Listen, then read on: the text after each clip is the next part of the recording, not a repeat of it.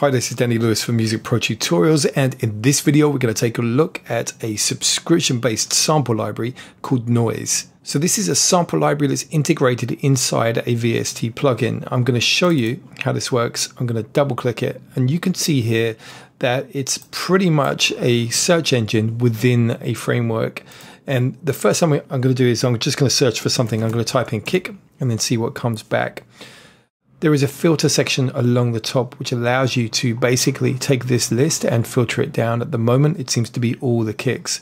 What I fancy doing is something a little bit along the lines of techno. Now I know it's become a little bit of a cliche. It's almost like techno has become what deep house used to be, and I'm talking about deep house in inverted commas, okay? Let me take a look. Let's see what's going on. I'm going to click. Okay, that sounds wicked, but the thing is it's a loop. I want to go for one shot, so let me filter by one shots only. Let's take a look. So you can see what's going on here. I click in the list. We've got a playback section down below. I don't know what I want. But basically in this video I'm going to do a composition session using just this plugin.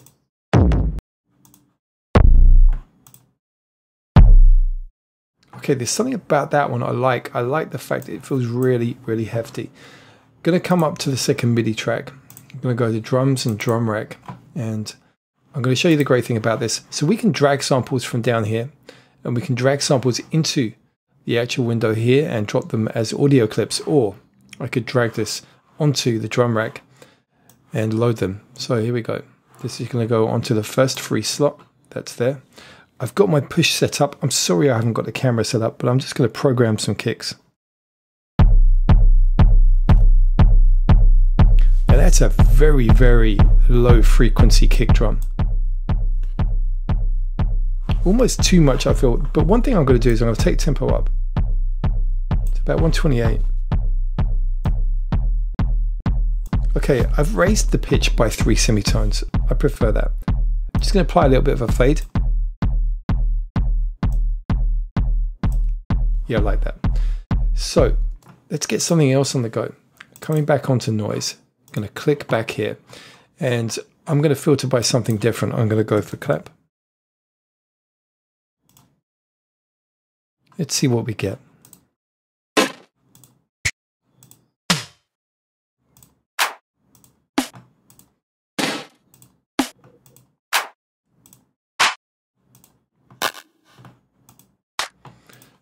There's something I quite like about that.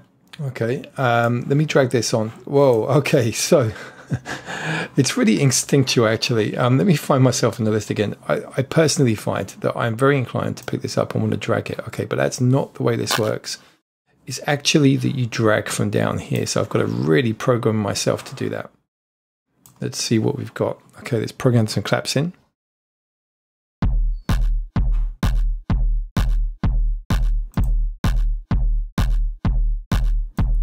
Okay, I like that. And let's supplement that with something else. So let's come back onto the list. I'm going to take another clap. Literally, I'm just going random here. Finger snap. So I think this is actually a text search. That's what's going on. So it's looking for the word clap in the file name. Although I'm seeing here we do have some definitions, so there is some metadata. I wonder if we can search by this column. I'm going to take a look. So type one shots. I don't seem to have the ability to, unless it's in this list here. So I've got to say this is partly a discovery session here. So we have in the instrument list the individual drum sounds. So if I focus on the metadata here, and we've got a list in the instrument column of claps.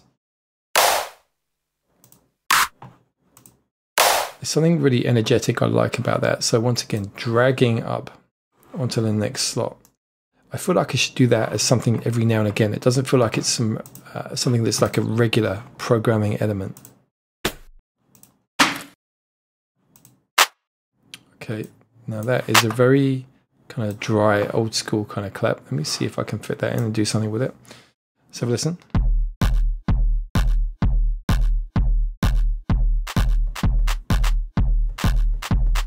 triggering this one in, all right?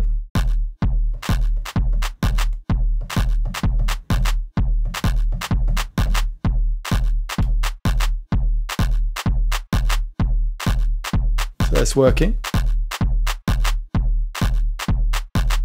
At the moment this is all dry, I haven't added any, I'm not adding any effects. Let's come back and I think that's probably enough for the claps now.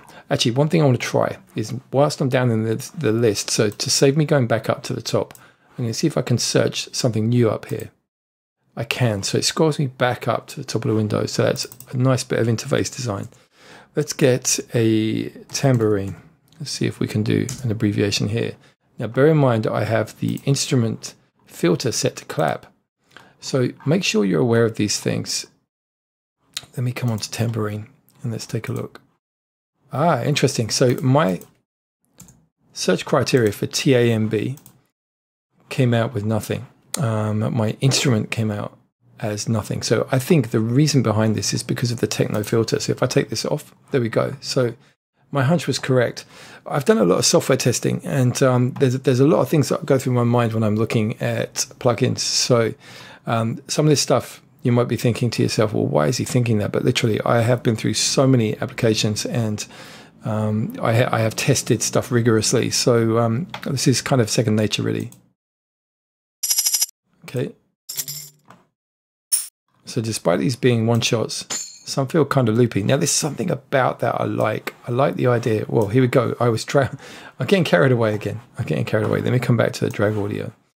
So Noiiz, you may want to try to integrate that drag from the search list. Technically, it may not be possible. I understand that, you know, coming from the software development world as well. So let's have a look.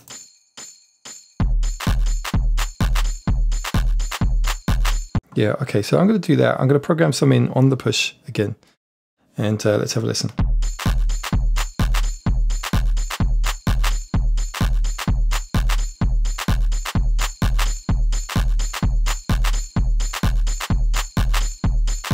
Yeah, so there's a good vibe going on there. Now, I think I should get a tom of some kind. Let me see what's going on here. And these samples are coming from specific libraries, okay?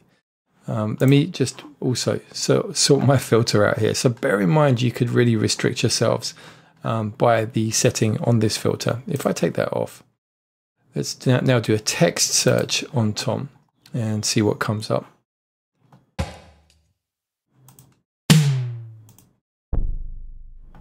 Okay, that may be a bit low frequency, but there's something I like about it. I might have to pitch that one up. So I'm going to drag this over. Yeah, let me transpose. Going to take the warping off. Let's have a listen.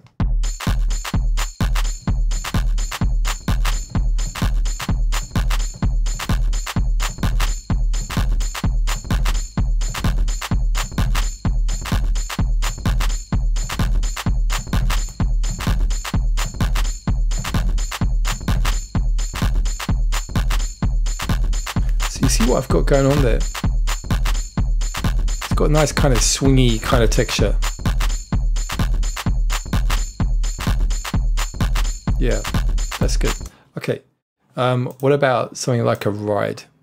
So let's see what we got going on. So bear in mind, like I said, I've taken my instrument filtering off. I'm using text string searches now.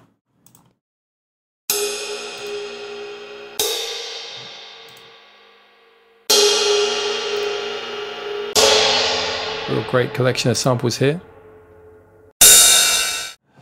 I kind of feel like it might be cheating just to go with the straight up 909 ride. Let's try some others.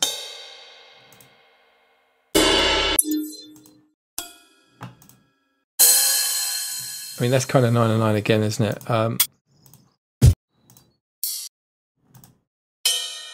Okay, I'm going to go with that.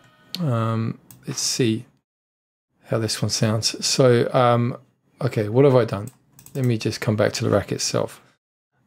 I was on the MIDI editor there, so let's just do this. Let's drag this down. And what do we got? Okay.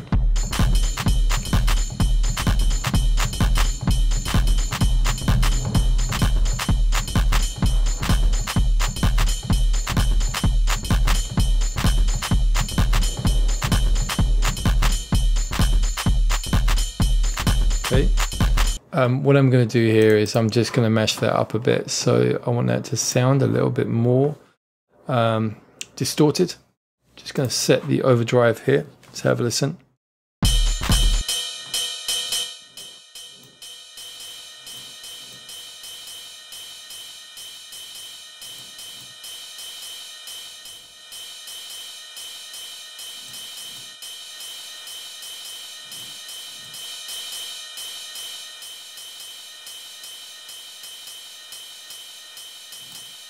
So what I'm trying to do is just mash that up a bit.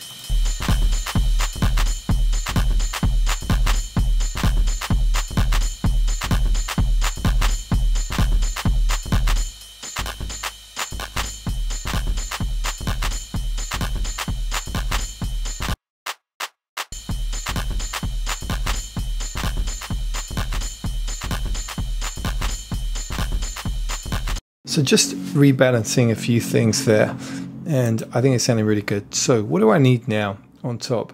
I need something new, and what I'm going to do is I'm just going to set up a new MIDI track, and this time I'm going to create a simpler as an instrument, and we're going to bring this back on. So we're going to get noise, and I'm going to look for something different. So this time I'm going to search for chord. Now, that's a really broad category, isn't it? So, genre, let's go back. I don't know what we're going to get in terms of techno, but let's take a look here.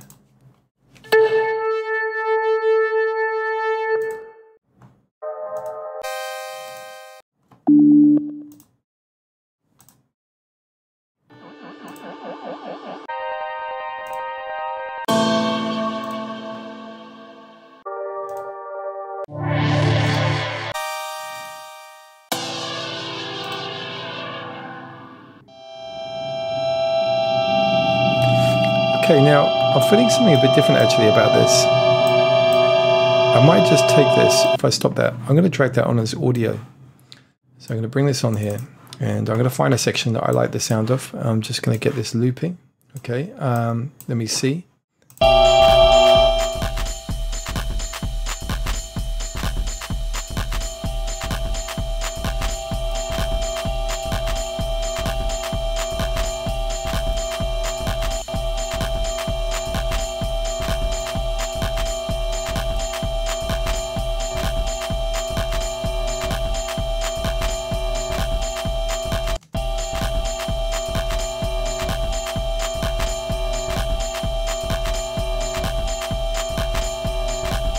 Okay, so I think that's sounding good. I just wanted to catch this bit here too.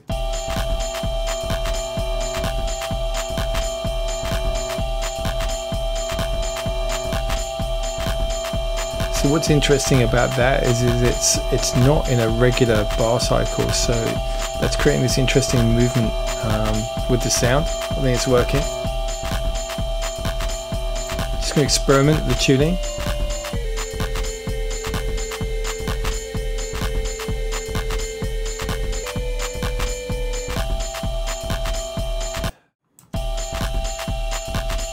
So ultimately, I'm not feeling that that's working. All right, let's go back. Let's see what else we got.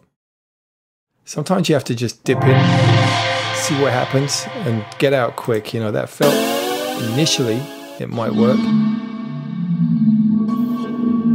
Okay, something interesting about this. I like the idea of, and you saw me dragging that thing up again. I like the idea of some kind of mysterious texture in the background. Let me see what this sounds like.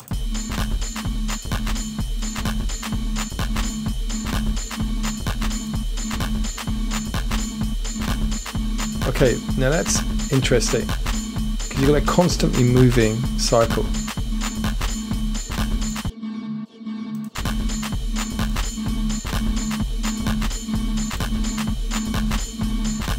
And the other thing that I might do is add some movement to that. Let's get the compressor. And just run all of those beats through.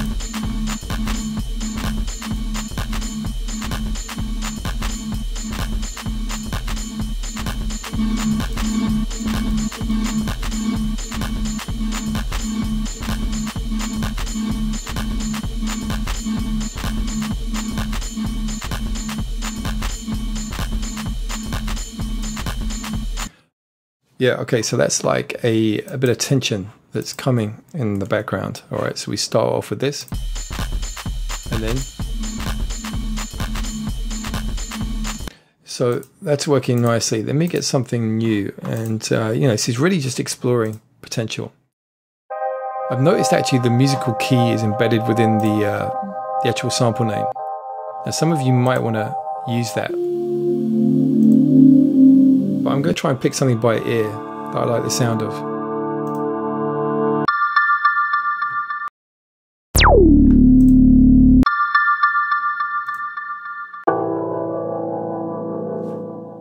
Okay, let me see what I can do with that on that simpler. Ah, here we go, let's drag.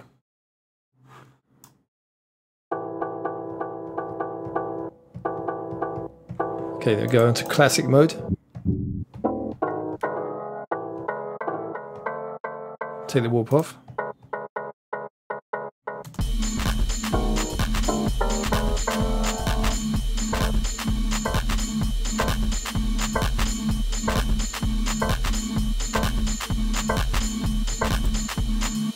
Okay, let me just do something here. Let me just copy this scene.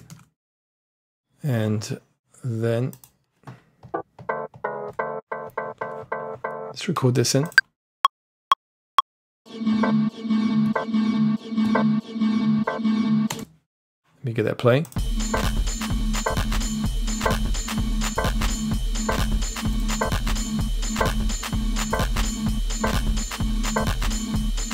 Okay, what I'm going to do is, just for the moment, duplicate that a couple of times. And then what I'm going to do is get in here, get some reverb.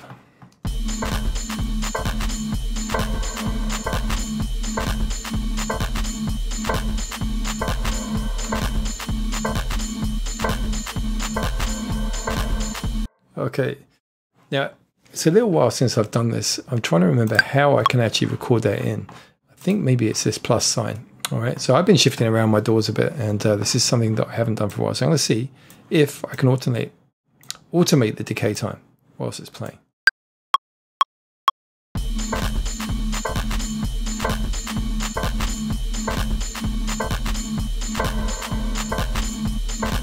Wicked. So that actually worked, didn't it? And I am just trying to remember, where does this information go?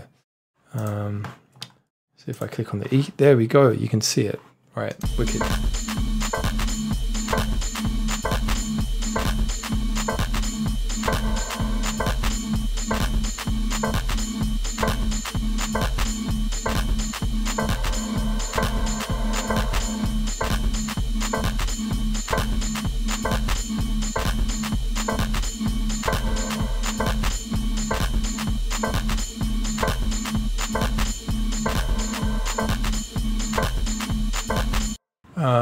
I got no idea where I'm heading with this track, but what I'm going to do is I'm going to add a new simpler and go back onto Noiiz and see what we got. Maybe another texture.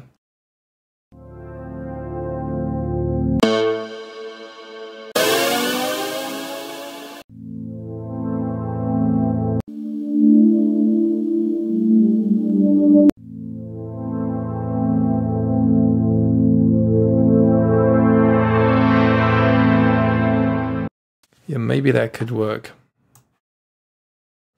I'm not really thinking about having that whole kind of ambient journey going on. I'm thinking about maybe just changing that start point.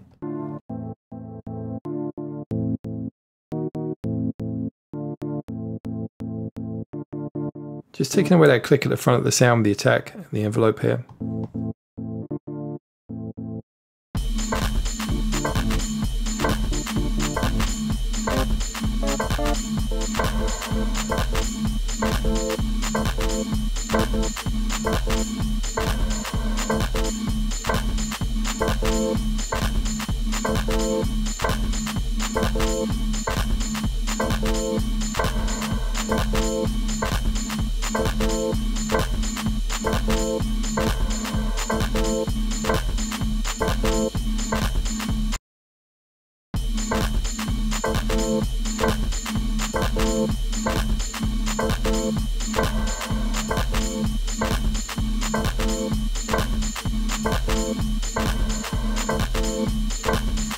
Yeah, that feels like it's working. So you can see, you know, the great thing about this Noiiz thing is that it's an unlimited collection of samples from their library. And so this gives me ultimate freedom, really. So let me see what else I want to do. Let me get a vocal. Vox, I don't think it's going to work if I just say vocal. But then again, actually, this might be where smart use of the filter may come in. So if I come down here, what have we got? Vocals. So my text search is going to be clear. I'm literally going to go through the list of all the vocals. You know, a lot of us struggle with finding vocals, don't we? I wonder how many are here. Let me take away the techno and see what we've got going on. So filter is vocals and one-shots. Yeah. I'm not really looking for anything soulful whatsoever. Information. Okay, this computer voices category could be good. Keys. Informations. Okay, I like the sound of that. I might just bring that through as straight up audio. Let me just bring some of these down. In fact, why don't I just take that and duplicate it and then bring this up? Okay. Let me have a play around with the loops. Information.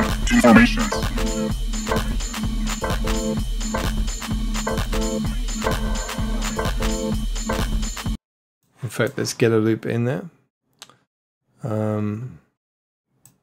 Okay, yeah, let me just warp this and put the loop on.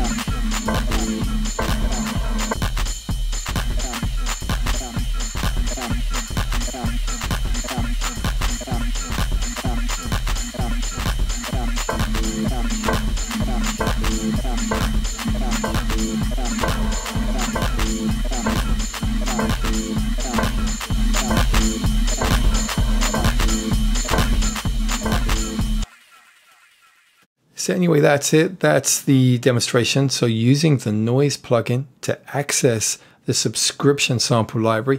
So it's a very inspirational way to certainly cover styles of music that you wouldn't normally cover, because I bet you a lot of the time when you're buying sample libraries, you'll focus on the genres that are more appropriate to you. If you're into making music for media, this sort of stuff's like a gold mine, because you're going to get different requests for different styles. So here you've got a really abundant set of samples that you can just get in and start composing with right in the middle of your DAW, instead of having to download these things separately. Okay, so big up Noiiz. I think this is a really a great way to get in there and compose it. It's a really tidy little interface. You've already seen my gripes in terms of the UI. I definitely would like to be able to drag and drop from the list of results. Maybe there's a way to do that I'm not aware of.